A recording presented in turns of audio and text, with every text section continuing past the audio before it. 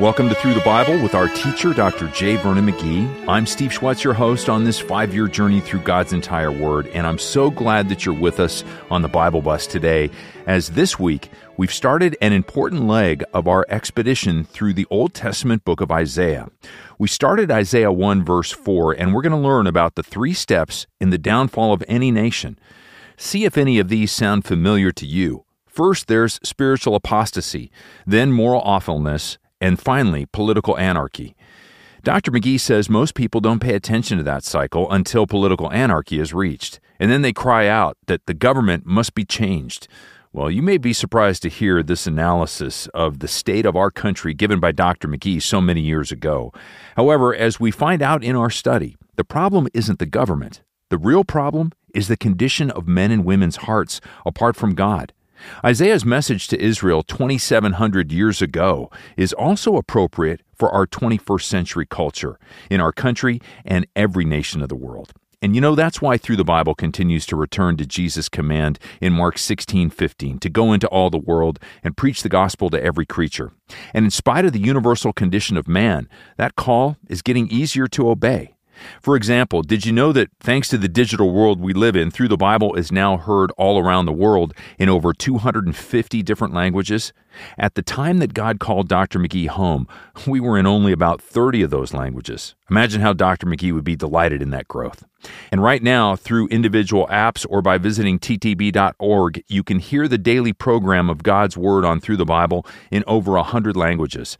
They're such a great resource for your family, your friends, and neighbors, and maybe those who don't speak English. You can find out more about Through the Bible's different language programs when you stop by ttb.org. Taking the whole Word to the whole world is our mission, it's our passion, and it's our daily goal. In addition to God's grace, this is made possible by our faithful friends like you who pray and financially support this worldwide effort to follow Jesus' command until He comes again. If you'd like to partner with us, maybe providing a tank of gas for the Bible Bus or maybe a new set of tires to keep us on the road, then visit ttb.org/give or call us at 1-800-65-BIBLE. Let's pray. Heavenly Father, thank you for making your word come alive. We're listening, Lord. In Jesus' name, amen. It's time to begin our study in Isaiah 1 on Through the Bible with Dr. J. Vernon McGee. Now, actually, last time we just opened the book of Isaiah. We got down to the 4th verse of the 1st chapter. And this is a tremendous opening because it reveals God in the courtroom of His universe. He's called all of His created intelligences to hear that what He's going to do is just and right.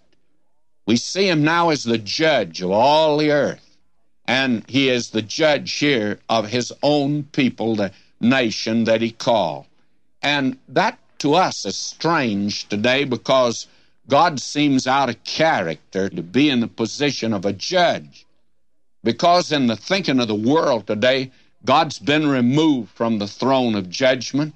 He's been divested of His authority. He's been robbed of His regal prerogatives. He's been shorn of His locks as the moral ruler of the universe. He's been bowed to the edge of the world and pushed over as excess baggage. God's going to judge this universe someday, and He judged His own people. And that ought to be a warning, not only to individuals, but to nations, that God still judges nations. He's made His charge. Now He's going to be specific, and He's going to offer His charge in a very specific way. In verse 4, will you listen? Ah, sinful nation. They're His people. A people laden with iniquity. And that word laden with iniquity throws a world of light upon that invitation that when the nation rejected Him, that is the Lord Jesus, He gave this personal invitation. He said, come unto me, all ye that labor and are heavy laden. Laden with what? Well, laden with sin. A people laden with iniquity.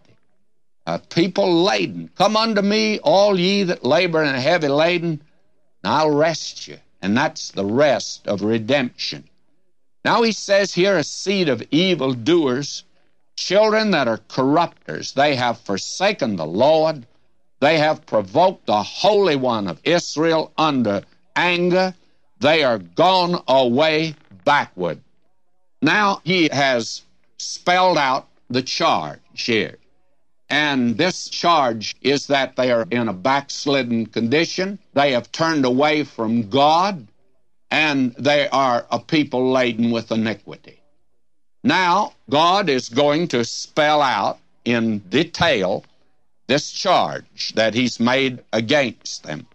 And this brings to mind the philosophy of human government that God operates on. He has a system of political economy. I must say it's not the world's system, but it's God's system. And the interesting thing is that the world doesn't seem to be running on man's theory of political economy, because nations rise and fall, and they fall because they follow their own political economy. And this nation of Israel was. Now, we saw that system given to us back in the book of Judges. We saw these people, they were serving God, being blessed of God. God prospered them, and then they began in their prosperity to turn away from God, and as they did, they turned finally to idolatry. They forgot God. In fact, they were in rebellion against him. And then God delivered them into the hands of the enemy.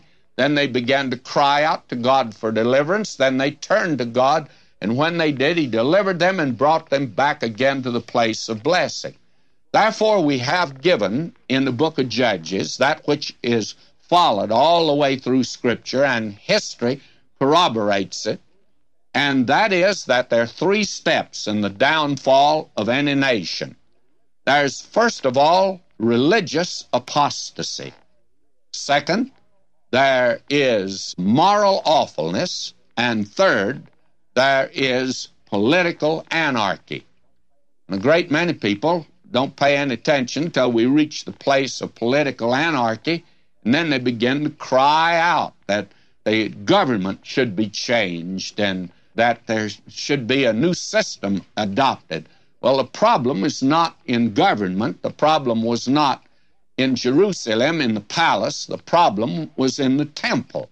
And it all begins with spiritual apostasy. Now, God puts his hand down upon this nation. He didn't go and put his finger down on the king. He could have, and he did have a great deal to say about it. But here, that's not the place. And then he didn't put his finger down on the moral awfulness that there was in the nation. He could have. He put his finger down on that which was spiritual. Will you listen? He says, "Why should ye be stricken any more? Ye will revolt more and more. The whole head is sick, the whole heart faint. From the sole of the foot even unto the head there's no soundness in it, but wounds and bruises, putrefying sores. They've not been closed, neither bound up, neither mollified with ointment." There was moral awfulness, but that's not his charge. Your country is desolate. Your cities are burned with fire. Your land, strangers devour it in your presence, and it's desolate as overthrown by strangers. That's verse 7. And here you see political anarchy. But God is just stating a fact. He's not bringing a charge here.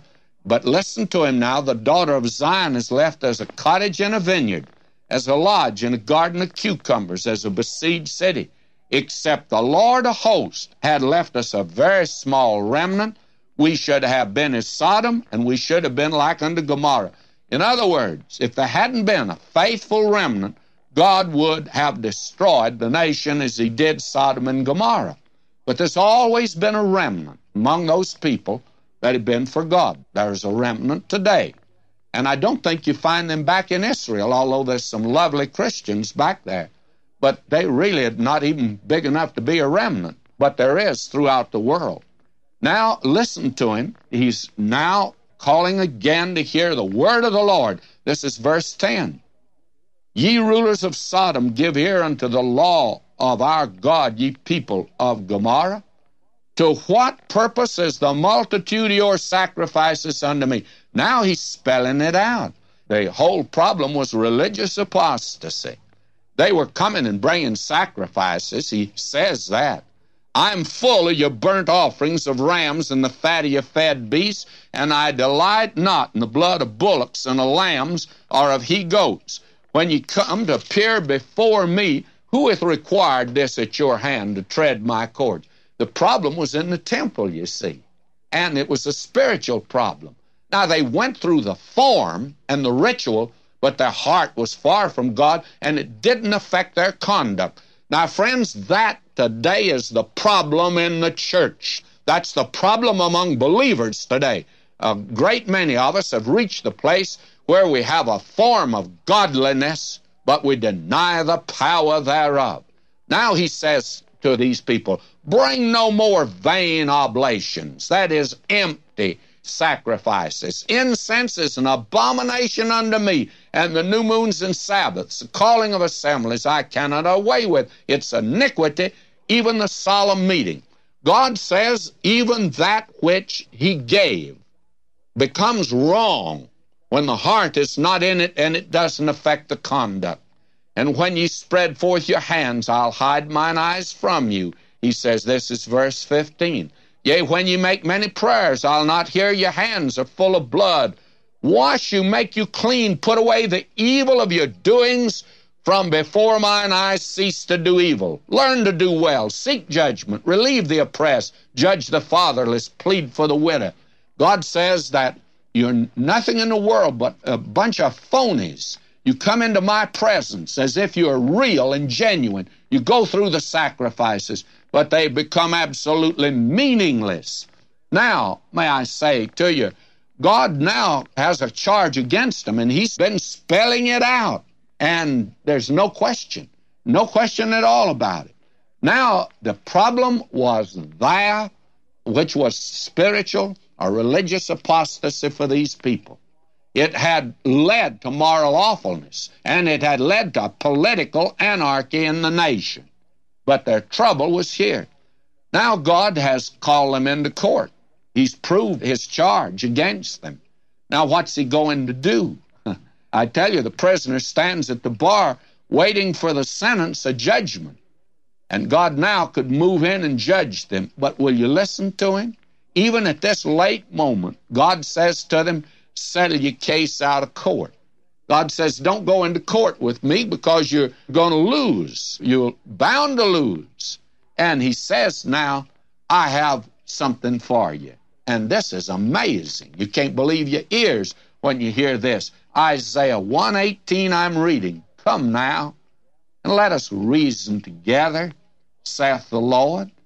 Though your sins be as scarlet, they shall be as white as snow. Though they be red like crimson, they'll be as wool. God says to them, settle your case out of court. And you remember that was the thing that he said to his people, the Lord Jesus did. He says, agree with your adversary in the way. Don't wait till he takes you into court. God says, settle your case out of court. And God says, I have a secret formula. I have a private prescription. And it'll take out sin. Though your sins be as scarlet, they'll be white as snow. They be red like crimson. They should be as wool. What is that? That's the blood of Christ. The blood of Jesus Christ, God's Son, just keeps on cleansing us from all sin. And God says, agree with your adversary quickly whilst thou art in the way with him. And God says, I have a charge against you, but I can take my divine alchemy. And you want to know where you find that? In the 53rd chapter of Isaiah, when you see the crucified Christ. Now, may I say to you that this is God's charge against his people. And this is the basis on which now he's giving them an opportunity to turn to him. And if they will turn to him, he'll preserve the nation. And he's going to give them now almost 100 years. And then they don't turn to him. They don't change their ways. And then he'll send them into captivity. Now, that's the interpretation of this. Now, it has an application. Here's a good example of interpretation and application. I have a little book, and the title of the little book is America Needs a Declaration of Dependence. It's based on this passage of Scripture. Now, we have today, I think, the same thing that you have here. You have, first of all, in this country, political anarchy. I don't think there's any question about that. I think it's obvious by now, friends, that men cannot solve the problems, not only this nation and certainly not of the world, and we want to solve the problems of the world. But we have seen that this is the way that a nation goes down. This is the way this nation did. It's the way that Rome went down and all other nations. Gibbon, he gives 5 reasons for the decline of the Roman Empire. 5 steps downward. Will you listen to them? He says, first, the undermining of the dignity and sanctity of the home, which is the basis of human society. Second, higher and higher taxes, the spending of public money for free bread and circuses for the populace. Third, the mad craze for pleasure, sports becoming every year more exciting, more brutal, more immoral. Fourth, the building of great armaments when the great enemy was within, the decay of individual responsibility. And fifth, the decay of religion, fading into mere form, losing touch with life, losing power to guide the people. Now, if you go through this, you'll see the 3 steps downward. First of all, there is spiritual apostasy. Second, moral awfulness. And third, political anarchy. It was Clinton Rosita, who was professor of American institutions at Cornell, who said, speaking of our nation, in our youth, we had a profound sense of national purpose, which we lost over the years of our rise to glory. James Reston, in the Wall Street Journal, and this was some time ago, made this statement. He made a distinction between the statements of public men in Washington, what they say in public and what they say in private. He says in public they talk about how optimistic and wonderful the future is, but the private conversations of thoughtful men here in Washington are quite different. For the first time since the war, one begins to hear of doubts that mortal men are capable of solving or even controlling the political, social, and economic problems life has placed before them. Now, friends, that was several years ago. Where are we today? Now, as America is being looked at today, I'm not just giving you the viewpoint of a wild-eyed fundamental preacher, for that's what I am, but I'm not wild-eyed, I hope.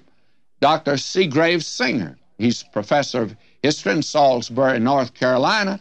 He says the American dream is vanishing in the midst of terrifying realities and visible signs of decadence in our contemporary society. You go back in our political history, and you can see today that there is this deterioration. But I don't think God would put his finger down on Washington. What about moral awfulness? Well, I could bore you with a great many statistics in this connection, but all you have to do is read the paper today. And way back in 1952, and this has been going on some time, they gave these alarming statistics. At that time, there were 15 million sex magazines that were read monthly by a third of the nation. What about it today? 3 times as many criminals as college students. How about that today? And many of the college students have turned criminal.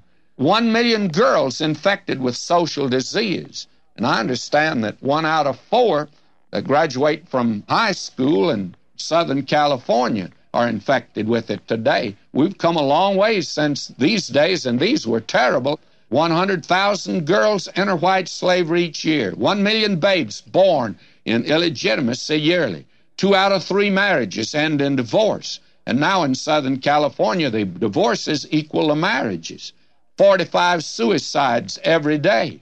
1 murder every 40 minutes. Now I think it's 40 seconds. 1 major crime every 18 seconds. 100,000 unapprehended murderers walk the street. That was in 52.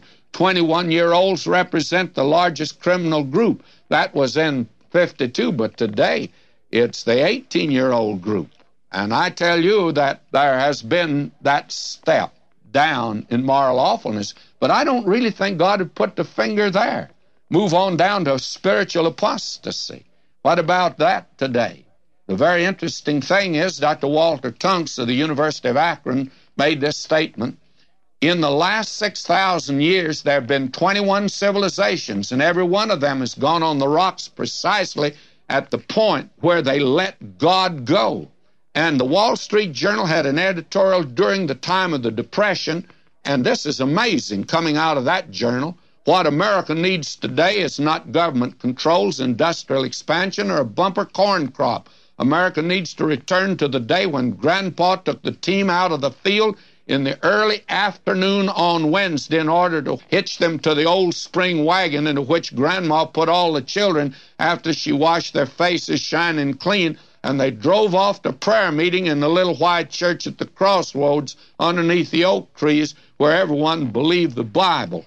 May I say to you, friends, we've come a long ways.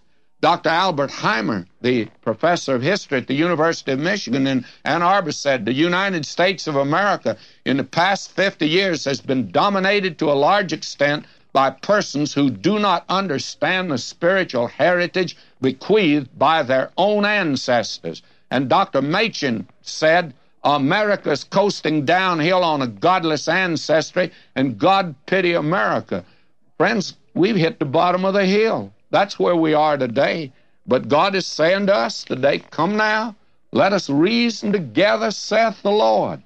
Though your sins be as scarlet, they shall be white as snow. Though they be red like crimson, they shall be as wool. Today, there's a way out for America. But if America goes like other nations, and we're moving in that direction, our time is limited as a great nation, by the way. There is a way out. Philosophy says think your way out. Indulgence says drink your way out.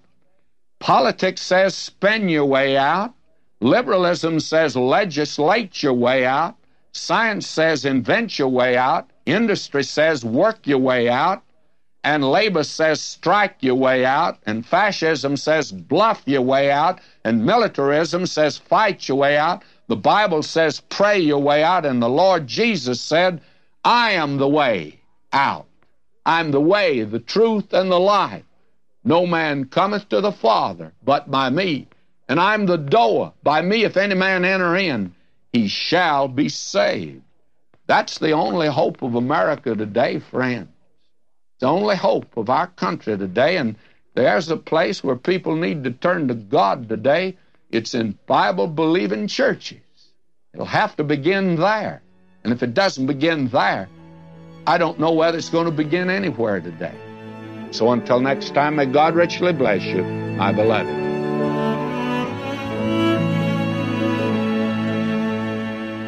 You know, people often ask what was Dr. McGee's favorite verse in Scripture, and I'm sure that he had many, but one that I know of comes to mind in light of today's message from Isaiah. It's that courageous passage in Revelation in which God says, I have set before you an open door, and no one can shut it. In fact, it's through the Bible's ministry theme verse. And it's a good reminder that God isn't hindered by corrupt governments or by people whose hearts are far from Him. God will accomplish the work that He intends in history and in our hearts. Dr. McGee also mentions this in his digital booklet on Isaiah 1 called America Needs a Declaration of Dependence. In it, you'll find the quotations by Gibbon about the 5 reasons for the decline of the Roman Empire, and other quotations about the moral and political state of our nation. Download your free copy at ttb.org/booklets. And then another one of Dr. McGee's booklets that you may find helpful is Forget About It, How to Put the Past Behind You.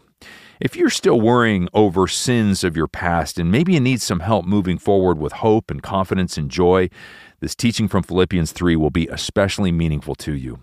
These are just 2 of the more than 100 of Dr. McGee's booklets and many other Bible study resources that are available for free to download when you visit us at ttb.org.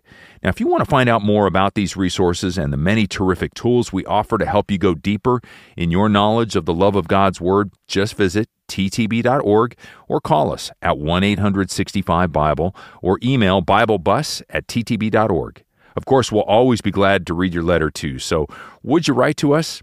Through the Bible, Box 7100, Pasadena, California, 91109 is the address in the U.S. If you're a Canadian listener, then write to Box 25325, London, Ontario, N6C 6B1. Next time, our 5-year journey through Scripture continues with more in this fascinating study. If you have the chance, why don't you read ahead through Isaiah chapter 2 to prepare for what we'll learn. I'm Steve Schwetz, and as always, I'm going to be here saving a seat on the Bible bus just for you. Jesus made it all to Him I owe. Sin had left a crimson stain, He washed it white as snow. Today's study with Dr. J. Vernon McGee is brought to you by Through the Bible, and it's made possible by the generous prayer and financial investments from listeners like you on the Bible bus all around the world.